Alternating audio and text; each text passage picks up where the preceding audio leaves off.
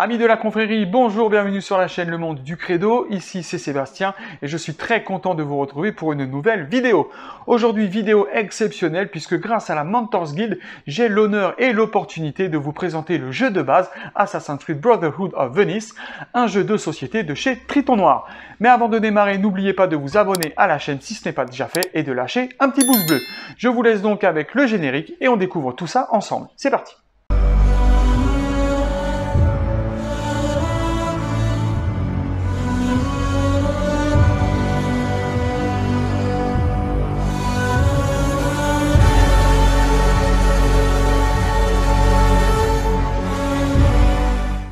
Et on démarre les amis avec le packaging de ce jeu de société. Donc une boîte assez imposante comme vous pouvez donc le constater, d'une couleur noire vraiment très sympa. Le tout orné de différentes formes géométriques sur l'ensemble de la boîte, donc très sympa également. Avec ici la réalisation dans une petite impression glacée, et bien du logo donc du Crédo, donc très sympa. Un logo que nous retrouvons sur ce côté-là, mais également sur ce côté, et sur le dernier côté donc du couvercle de la boîte, le nom du jeu donc CREED Brotherhood of Venice, qu'il s'agit d'un jeu de chez Triton Noir en partenariat avec Ubisoft. Dans le dos de la boîte, eh bien, nous retrouvons un très joli visuel des différents assassins que nous allons être amenés à incarner tout au long de nos aventures à l'intérieur du jeu. Un jeu donc qui se joue de 1 à 4 joueurs, des joueurs donc avec un minimum d'âge de 14 ans et une estimation de partie qui va entre 30 et 1 heure, suivant le temps que l'on met à appréhender le jeu, à suivre les règles, etc. etc. C'est bien sûr un jeu donc de chez Triton Noir en partenariat avec Ubisoft. Voilà les amis, bien maintenant je vais vous l'ouvrir pour découvrir ensemble ce qu'il y a à l'intérieur. C'est parti.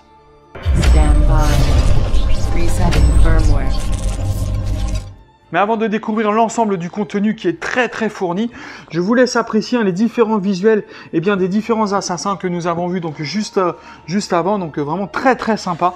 Comme vous pouvez le voir, vraiment de superbes illustrations. Et comme vous pouvez donc le constater, comme je le disais, un contenu de jeu vraiment très bien fourni, assez conséquent que nous allons découvrir maintenant. Et on commence avec donc les éléments de base du jeu, des éléments qui vont nous permettre tout simplement de pouvoir évoluer dans notre aventure, de pouvoir réaliser nos différentes missions. On démarre avec le livret de règles. Alors, le livret de règles donc, très sympa, avec un bel écusson donc, sur la couverture, donc ça j'aime vraiment beaucoup. Nous avons également dans le dos un petit lexique avec les différents symboles pareil, que nous allons être amenés donc, à rencontrer lors de notre aventure. Nous avons à l'intérieur une belle illustration avec les 4 assassins donc, qui composent donc, cette aventure sur un fond donc, de ville de Venise, donc très sympa aussi. Nous avons bien évidemment les illustrations du contenu de la boîte, donc un contenu très fourni comme vous pouvez le voir, avec beaucoup de figurines. Donc ça, ces petites figurines, je vais vous les faire voir donc tout de suite après. Et nous avons dans les pages suivantes les différents points de règles qu'il va falloir donc connaître, qu'il va falloir appréhender et que nous allons rencontrer donc tout au long de notre histoire. Et un point positif, c'est que au lieu d'avoir mis des pages, ils ont numéroté les différents points de règles comme vous pouvez le voir, et ça je trouve ça que ça facilite clairement la recherche des différentes règles.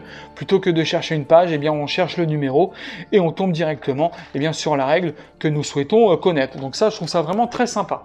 Nous avons également le livret donc de campagne, pareil avec un joli écusson, donc un joli emblème, donc très sympa également. À l'intérieur nous avons pareil, nous retrouvons le petit symbole. Et nous avons pareil, une belle illustration donc juste ici, voilà. Et de ce livret-là, je vais vous faire voir juste ça parce que, tout simplement, ce livret de campagne, comme son nom l'indique, ça représente l'ensemble des campagnes du jeu. Donc, si je dis pas de bêtises, il doit y en avoir une trentaine. Donc, si je dis pas n'importe quoi. Et du coup, si je vous les montre tout de suite, vous allez être spoilé. Et j'ai clairement pas envie de vous gâcher la découverte de votre aventure. On poursuit donc la découverte du contenu avec ces petites planches qui sont au nombre de 4. Ce sont des planches donc pour nos personnages donc d'assassins, avec ici donc l'emplacement des différents points de vie qui sont matérialisés par ces petits cubes rouges. Donc pareil, très sympa, très simple. Ici nous avons les différents points donc d'attaque qui sont eux matérialisés par des petits dés des petits cubes, hein, pardon, transparents, hein, voilà, tout simplement. Donc pareil, très sympa également. Nous avons, comme vous pouvez le voir, différents emplacements, avec ici, sur cet emplacement-là, eh bien, nous allons mettre nos petites cartes de combat donc à distance. Là, les cartes lames secrètes, là, les cartes corps à corps. Et ici, voilà, ça va être une petite réserve de nos différentes compétences que nous allons pouvoir donc accumuler tout au long de notre aventure et mettre en jeu, pareil, tout au long de notre aventure. Sur cet emplacement central, eh bien, ça va être tout simplement la carte de notre assassin. Il faut savoir que nous commençons donc l'histoire en tant qu'apprenti assassin, comme vous pouvez le voir sur cette carte-là. Pareil, hein, l'illustration est juste magnifique. Voilà, donc nous la déposons ici. Et au fur et à mesure, hein, comme je le disais, de notre aventure, eh bien, nous allons passer d'apprenti assassin à assassin, assassin confirmé, etc., etc. Nous avons ensuite une boussole, donc une boussole cartonnée, hein, comme vous pouvez le voir, avec de très belles illustrations qui est donc recto verso. Donc pareil, très sympa. Nos ennemis ont également de l'armement, puisque avec cette petite carte-là, eh bien, ils vont pouvoir donc nous attaquer, suivant donc si nous sommes détectés ou pas. Donc pareil, très sympa aussi. Cette petite planche-là, eh bien, va être la planche d'attaque de nos ennemis. Hein, voilà, donc apparaît avec ici l'emplacement des cartes de tir à distance, de corps à corps. Donc très bien fait aussi, hein, les illustrations sont très sympas. Également donc une carte recto verso avec une petite différence, comme vous pouvez le voir, sur la présence des lettres sur cette face-là, alors qu'ici il n'y a pas ces lettres-là. Nous avons également différents dés. Hein, donc ces petits dés rouges là, eh bien c'est tout simplement, ça va servir à nos ennemis pour savoir si nous sommes détectés ou pas. Alors si je dis pas de bêtises, ces dés là seront joués lorsque nous arriverons donc sur une case avec la présence des ennemis, donc pour savoir si nous ont détectés ou pas. Ces dés ici donc sont nos dés d'attaque, hein, voilà, pour nous défendre. Donc par rapport à nos ennemis, donc pareil, très sympa également. Et ces petits dés là sont pour nos ennemis, pour pouvoir se défendre et nous attaquer. Voilà, donc ça c'était pour tous les petits dés, les petites planches, etc. Je remets tout ça en place. Et on termine les amis la découverte donc, des éléments de base avec l'ensemble des tuiles qui composent donc, le reste du contenu de base. Donc comme vous pouvez le voir, donc, très sympa également. Je vais les laisser par contre donc, attachés pour l'instant. Mais en tout cas, voilà, sachez qu'elles ont leur importance donc, pendant notre aventure. Nous avons également ici plusieurs petites planches avec des autocollants qui représentent l'ensemble des symboles, comme on a pu le voir derrière le livret de règles, pareil, qui seront certainement très utiles à notre parcours. Et on finit avec un gros point positif pour moi, c'est l'ensemble des tuiles qui composent la map, qui vont nous permettre de pouvoir évoluer dans le jeu Assassin's Brotherhood of Venice. Donc très belles illustrations comme vous pouvez le voir, avec différentes tuiles qui imagent donc ici les toits. Donc on va pouvoir certainement avancer de toit en toit tel un assassin. Nous avons ici l'illustration d'une place avec une tour, avec ici un chariot avec de la paille, donc certainement pour pouvoir effectuer un saut de la foi, donc vraiment très sympa. Pareil, nous avons ici encore plusieurs petites tuiles avec l'intérieur d'une cour, des toits, donc très sympa aussi, un recto verso, comme vous pouvez le voir, très sympa. Vraiment de très belles illustrations. Nous avons, comme vous pouvez le voir également, puisqu'on est à Venise, des tuiles avec de l'eau, tout simplement, pour pouvoir évoluer, pareil, soit sur les barges, soit à l'intérieur de l'eau, tout simplement. Donc très sympa, pareil, un recto verso, bien évidemment. Et voilà, on va terminer avec ces tuiles, par ici, voilà, cette belle illustration. Voilà, pareil, très sympathique. En tout cas, très bien, de très jolies tuiles que j'ai vraiment hâte de pouvoir découvrir pendant une partie. Donc voilà les amis, on a terminé avec le contenu de base.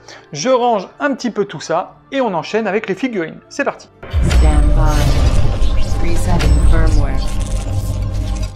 On est donc parti maintenant les amis pour découvrir l'ensemble des petites figurines donc, qui composent ce jeu. Alors de mémoire il doit en avoir 144, alors je vais pas toutes vous les montrer, hein, je vais vous en faire voir donc quelques-unes. Mais en tout cas sachez qu'en fin de vidéo, eh bien, je vous mettrai un visuel donc, de chaque figurine avec le nom et le nombre donc, de figurines suivant leur catégorie.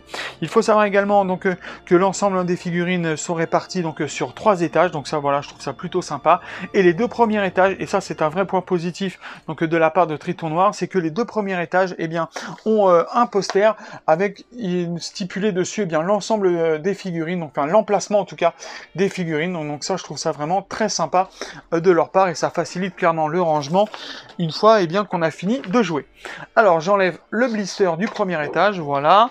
Avant de rentrer dans la partie des figurines, je vous fais voir quelques petits accessoires supplémentaires avec notamment hop ici voilà ce petit socle avec 3 emplacements comme vous pouvez le voir. Alors si j'ai bien lu la règle du jeu, ce petit socle eh bien, concerne eh bien, nos différents objectifs à atteindre suivant le niveau dans lequel on est. Donc ça voilà, je trouve ça vraiment très sympa également. Nous avons comme vous pouvez le voir ici eh bien, différents petits cercles en plastique qui vont nous servir tout simplement lorsque l'on est dans une salle ou dans un emplacement avec un ennemi. Suivant si on est repéré ou pas, eh bien, la couleur du petit cercle change. Voilà, je vous en fais voir un. Voilà, c'est un petit cercle donc en plastique que l'on place en dessous la figurine. Donc ça pareil, très sympa également. Accessoire suivant, hop, un petit coffre, donc ils sont au nombre de 4. Donc pareil, très sympa, très bien détaillé hein, comme vous pouvez le voir. Ouais, ça c'est vraiment sympa. Nous avons également hop, des petites échelles, voilà comme vous pouvez le voir. Pareil, très sympa. Donc ça, je pense que c'est des échelles eh bien, qui vont nous permettre eh bien, de passer à un niveau lorsque l'on est à l'intérieur d'une salle pour aller sur un toit, par exemple. Mais en tout cas, voilà, les échelles sont vraiment très très bien faites. Nous avons également hop, un petit ours. Enfin, un petit ours, c'est plutôt un gros ours. Hein, mais vraiment super bien fait, hein, comme vous pouvez le voir. Pareil, hein, celui-là, vous l'aurez en visuel hein, en fin de vidéo. Donc vraiment très très sympa et les détails sont vraiment superbes. En petite figurine, eh bien, nous avons bien évidemment notre ami Ezio Auditore. Voilà, je vais essayer de le... Voilà, superbe. Enfin, comme vous pouvez le voir, hein, très bien détaillé. Hein, enfin, c'est vraiment un travail hyper minutieux. Hein, donc, superbe. Voilà, vraiment génial. Autre petite figurine que je vais vous faire voir, eh bien nous avons les apprentis assassins que nous incarnons donc dans un premier temps. Donc pareil, hein, vraiment très très bien fait, hein, comme vous pouvez le voir, hyper bien détaillé, hein, pareil, vraiment superbe. Ah, vraiment superbe. Hein. C'est en tout cas des petites figurines excellentes dans leur réalisation et voilà. Et une fois qu'elles seront peintes, enfin ça va être vraiment génial, vraiment génial. Je vous fais voir bien sûr notre ami Léonard de Vinci, pareil, superbe. Vraiment, il n'y a vraiment rien à dire hein, au niveau donc, du détail, au niveau de la réalisation. Qu'est-ce que je peux vous faire voir d'autre? Voilà, hop, un docteur aussi, pareil, bien réalisé. Hein, voilà, petite figurine comme ça, vraiment superbe. Hop, donc je le remets. Je vais vous faire voir voilà, quelques ennemis hein, pour que vous puissiez voir. Eh bien, la qualité en réalisation, notamment ici l'armure, bah voilà, est juste hyper détaillée, hein, vraiment superbe. Hop, je vais vous faire voir également, allez, celui-là. Hop, pareil, super bien fait, vraiment génial. Voilà. Dites-moi dans les commentaires, hein. N'hésitez pas à me faire vos retours dans les commentaires, et bien sur la qualité et bien de réalisation de ces différentes figurines là. Voilà, donc je vais passer hop, au deuxième étage maintenant, avec, comme vous pouvez le voir, eh bien un autre petit poster avec l'emplacement voilà, des différentes figurines à y mettre. Donc pareil, hein, toujours le même principe, et vous allez voir, vraiment superbe également, avec ici dans un premier temps, voilà, je vais vous faire voir ça. En tout cas, voilà, ça c'est les petites cabines pour se cacher hein, sur les toits. Hein, voilà, je sais pas si vous vous souvenez hein, dans Assassin's Creed. Enfin, je pense que vous vous en souvenez hein, de toute façon. Donc pareil, très très bien réalisé. Nous avons également, hop, ces petites tours là. Alors ça, c'est des tours qui vont nous permettre dans le jeu, eh bien, un point de voyage rapide. Hein, voilà, donc pareil, très bien réalisé aussi. Hein, vraiment superbe. Regardez-moi ça, les détails. Enfin, je vous dis, une fois que ça va être peint, ça va vraiment être superbe. Bien évidemment, il faut le peindre correctement, on est bien d'accord. Nous avons également, hop, un bateau, superbe également. Regardez-moi ça. Voilà, l'ensemble des détails, c'est juste magnifique. Magnifique. Alors vraiment, voilà, je vous fais voir comme ça. Ah, je suis vraiment fan. Vraiment fan voilà, des détails, des accessoires. Enfin, vraiment superbe. Nous avons également, hop, des cavaliers, ici, pareil. Les détails du cheval enfin, sont vraiment superbes. L'arme aussi est plutôt bien faite, l'armure, pareil, vraiment top. Ah ouais, mais de toute façon, je vous dis, hein, là, je vous fais pas voir toutes les figurines, mais voilà, vous les verrez de toute façon en fin de vidéo, dans les différents visuels. Je finis cet étage-là avec, hop, un arbalétier. Bon, pareil, vraiment super bien fait. Ouais. Vraiment génial. Hop, on va partir avec le dernier étage. Alors le dernier étage qui est un petit peu spécial, hein, je vais vous expliquer pourquoi, parce que je vais pas tout vous dévoiler sur cet étage-là, puisque sinon voilà clairement je vais vous spoiler. Mais voilà, je vais vous expliquer un petit peu de quoi il en coûte, hein, voilà. Mais avant ça, voilà, je vous fais voir pareil le char d'assaut de Léonard de Vinci, hein, très très belle réalisation.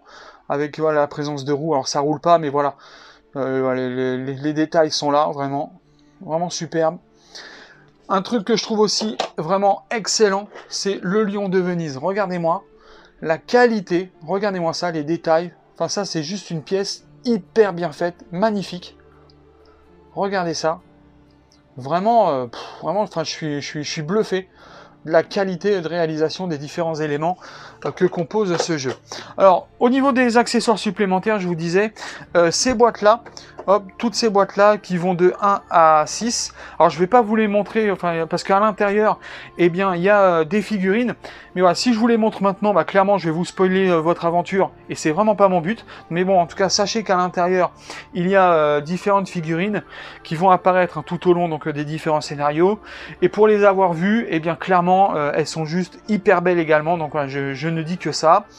Nous avons ici, bon ça je peux vous le faire voir, hein, puisque eh bien c'est une boîte, voilà tout simplement, c'est une boîte de sauvegarde qui va nous permettre eh bien voilà de garder notre partie en cours en sauvegarde. Et nous avons ici l'ensemble de ces enveloppes là. Alors là, pareil, je vais pas vous les ouvrir.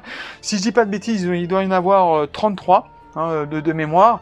Et en tout cas, à l'intérieur de chaque enveloppe, eh bien, il y a soit des cartes supplémentaires, soit des personnages supplémentaires, ou même des armes supplémentaires qui vont voilà, être évolutifs et qui vont apparaître tout au long des différents scénarios que nous allons rencontrer. C'est pour ça que voilà, je vous les ouvre pas non plus pour pas vous spoiler, bien évidemment, mais en tout cas, voilà, je vous encourage vraiment à vous procurer le jeu si vous en avez bien évidemment envie et pouvoir voilà, vivre cette aventure extraordinaire que propose ce jeu CREED Brotherhood of Venice. Voilà les amis, et bien voilà, on en a fini avec l'ensemble du contenu. Je vous laisse donc maintenant avec les petits visuels des figurines comme je vous l'ai dit, et on se retrouve à la fin pour conclure cette vidéo. A tout de suite. Stand by. Resetting firmware.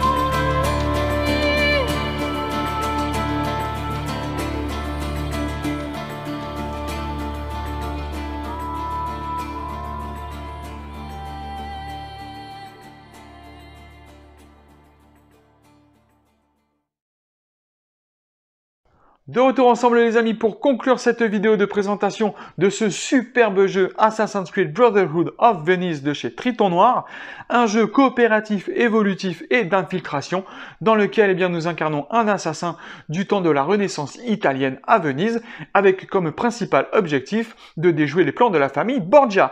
Pour cela nous allons évoluer dans différents scénarios avec des gameplays différents que j'aimerais bien vous exposer dans différentes vidéos donc sur la chaîne. Donc dites-moi dans les commentaires si vous seriez partant dans ce type de vidéo. En tout cas, sachez que chaque scénario est divisé en plusieurs tours et ces tours sont eux divisés en 4 phases. Une phase événement, une phase assassin, une phase ennemi et une phase fin de jeu. Il faut savoir également que ce jeu Assassin's Creed Brotherhood of Venice contient 3 extensions, donc une extension Rome, Tokyo et Creed versus Crows, et également 2 grandes tours à monter qui viendront compléter l'ensemble des plateaux de ce jeu. Si vous avez aimé découvrir en ma compagnie ce jeu de base Assassin's Creed Brotherhood of Venice, n'hésitez pas comme d'habitude à liker la vidéo, à la commenter, à la partager et bien sûr à vous abonner à la chaîne Le Monde du Credo. Avant de vous quitter, j'aimerais remercier la Mentors Guild, j'aimerais remercier également Triton Noir de m'avoir donné l'opportunité de vous présenter ce superbe jeu et je vous dis à très bientôt pour de nouvelles vidéos. Salut à tous.